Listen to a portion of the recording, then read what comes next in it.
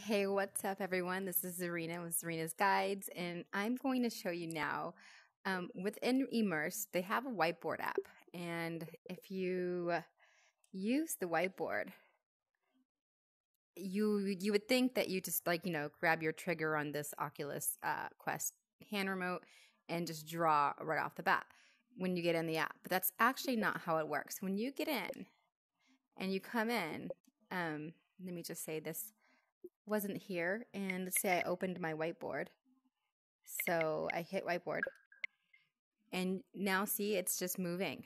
So when you open it up, it just moves around when you hold it. And there's no place down here to say, hey, I want a marker. So you might be looking all around like, how do I write on this? Because that was definitely me.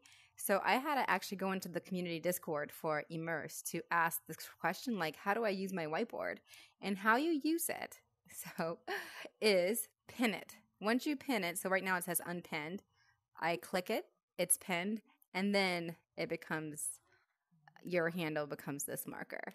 All right, so join Upland, the Play to Earn game if you haven't already. I'll leave a link in the description.